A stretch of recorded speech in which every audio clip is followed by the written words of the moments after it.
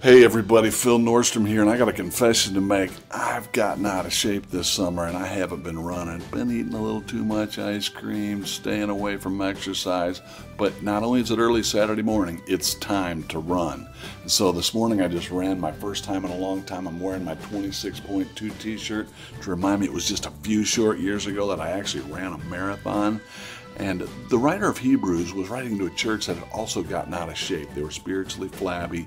They were not running the Christian race, and they were just sort of becoming bystanders. He said, come on, guys, let's get rid of our extra weight.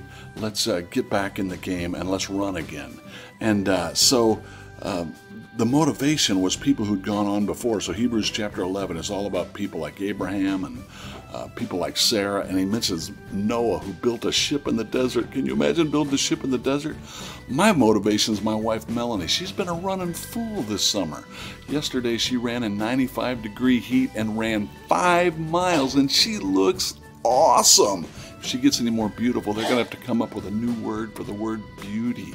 So I'm getting back out and I'm running again, but you're not gonna wanna miss this series, Time to Run. Next Sunday's sermon is going to be Time to Run, #motivation. I hope you get motivated to get in the game and get back in the race. You won't want to miss it.